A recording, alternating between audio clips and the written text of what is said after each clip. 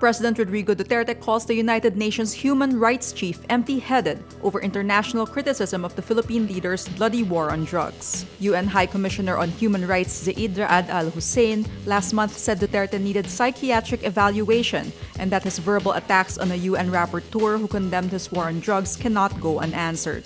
Duterte says, quote, "Hey, son of a whore, you commissioner, I need to go to a psychiatrist. The psychiatrist told me, you are okay, Mayor, you are just fond of cursing." He adds he was advised to refrain from commenting on the remarks of Zeid, but he wanted to, quote, "seek revenge." Duterte says, "Look, you have a big head, but it's empty. There is no gray matter between your ears. It's hollow, it's empty. It cannot even sustain a nutrient for your hair to grow because his hair here is gone."